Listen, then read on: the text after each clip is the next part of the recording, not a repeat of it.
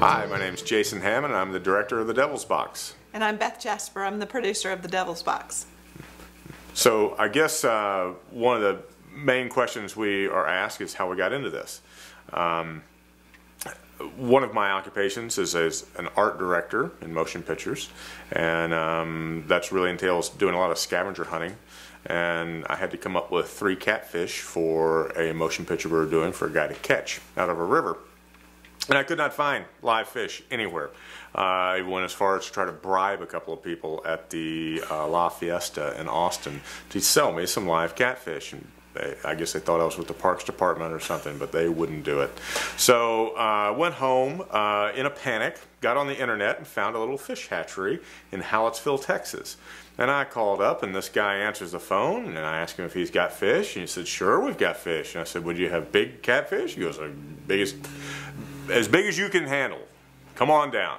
All right. So I came down, got a big 65-gallon ice chest, filled it with water, and got there, and he had these fish ready, and it was just killing him why I just wanted 3 fish, because he's used to selling thousands of fish. So I didn't tell him why I needed these fish, and it was killing him. He just couldn't understand why I just wanted 3 really big catfish, and usually I don't tell people what I'm doing, because they'll start, my son's got a screenplay and all this other stuff, and you just don't want to get into those conversations. But as I was walking out, I said, "Well, I need the fish. We're making a movie." He goes, "Making a movie? You need to make a movie about my fiddle contest." I'm like, "What's a fiddle contest?" And so he sat there and briefly explained that he helped, with 2 other men, found the Texas State Fiddle Championship in Hallettsville. This is news to me. I didn't know there was such thing as a fiddle contest. And so I was trying to get out of there. I was like, "Okay, sure. Here's my card. You give me a call. We'll talk about your fiddle contest." And I didn't think anything else of it. And a month later, the phone rings, and it's him. It's Kenneth Henneke on the phone. And it says wants to have Beth and I down there and talk about the fiddle contest and have a meeting. So we go down there and show up, and his wife Annie has cooked us pot roast and potatoes and carrots and fresh iced tea, and we sit down with him and Stuart Fryer, and they tell us all about their fiddle contest, and one thing led to another, and the next state championship that following April, we were down there and started making The Devil's Box. The fiddle contest was in April, and we had just gotten enough money together about 2 days before the contest to be able to get a couple of camera guys and an editor to come down to Hallettsville. And we had absolutely no idea what to expect. They told us nothing about what a fiddle contest was, and it was 3 days long.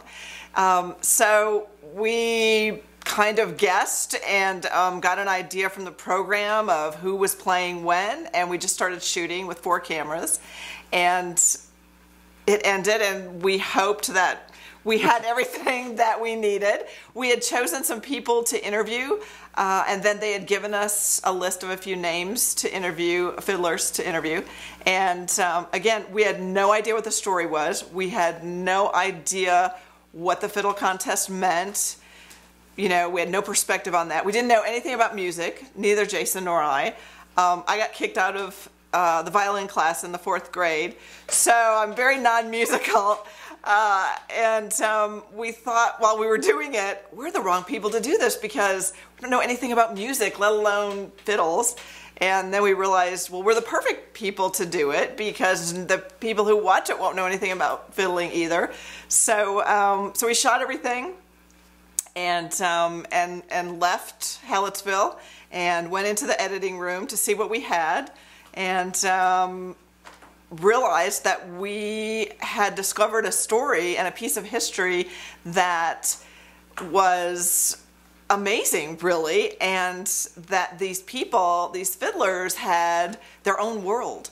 And I think as soon as the contest had ended, one thing that kind of struck both Beth and I was that this thing was really culturally significant. This is something that even though this music started in other countries, was brought here from Europe, basically, this is something that's very unique to America. And we saw multi-generations at this fiddle contest, from the very young to the very old, all together, you know, interacting. They weren't playing video games, they weren't on their cell phones, they were talking with each other, they were playing music with each other. The older folks were teaching the younger folks how to play, teaching them songs that their parents and grandparents had taught them. And it really became evident right off the bat that this was a story that needed to be told. You know, it's a small story, but it's a very important story, and I think that it's a story that many people will relate to. These songs that they were learning, none of these songs had ever been written down until really the last year or two, and all of the fiddlers learned by ear. They sat knee to knee, what they call knee to knee, one here, and they watched the older person play the fiddle, and that's how they learned. They heard it, they watched, that's it. There's no music, and that to me was just amazing. And the other thing about this contest style fiddling, which is called Texas style fiddling, is that you only hear it at contests. And there are fiddle contests all over the world, so or all over the country. So you can go to California or Oregon or Kentucky and all over Texas certainly, and you can go to fiddle contests and hear these songs that you'll never hear played like that anywhere else. And it's amazing. It is. Well, we felt that this story had great cultural significance. You know, this is an art form that was brought here and by the pioneers of our country, was developed in farmhouses and around dinner tables all across America. It brings in a mixture of cultures, and there really hasn't been a lot done about it. There hasn't been a major documentary or a long-form documentary done. And we feel that it's very significant that, you know, we got the opportunity to do it, and we're very happy to have done it. I think the most difficult thing about making a documentary is knowing when to stop. You can continue shooting, and every shoot will open up some other avenue that you could explore, that you could go down. And okay, well now we need to interview this person because they came up in this story that Johnny Gimble told us, and so let's go and talk to them, and then that person leads us to another person. So while you can start out the process by saying, okay, our documentary is going to be about this, it's not going to end up being about that. It's going to end up being something completely different, or at least different than what your preconceived ideas were. You know, having no knowledge beforehand about what a fiddle contest entailed or what the fiddle community entailed, you know, we really went into this blind. And like Beth said, you know, generally you have a script, which is your blueprint, and you compartmentalize that and break it into sections, and you go and shoot it all, and then it's done, and then you edit it, and it's finished, and you may have a couple little pickup shots here or there. Documentary, we shot over 400 hours of footage, you know, trying to boil that down to an hour, you know, 86 minutes in essence, was very difficult.